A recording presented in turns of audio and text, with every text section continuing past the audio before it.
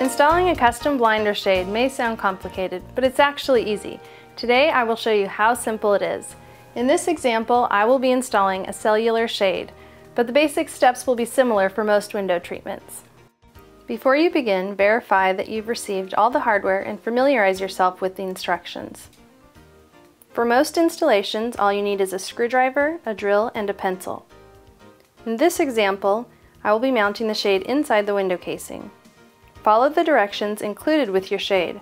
Find the position of the installation brackets and mark the mounting holes with the pencil. Once you have marked the holes for both brackets, drill starter holes at each of the marks. Align the brackets over the holes and drive the screws in until they're tight. Be careful not to over-tighten them. With the shade in the fully raised position, snap the headrail into the brackets. Once the shade is secured into place, test the operation of the shade. That's all there is to it. Detailed instructions for your specific shade will be included with your order and are also available on our website, blindsgalore.com.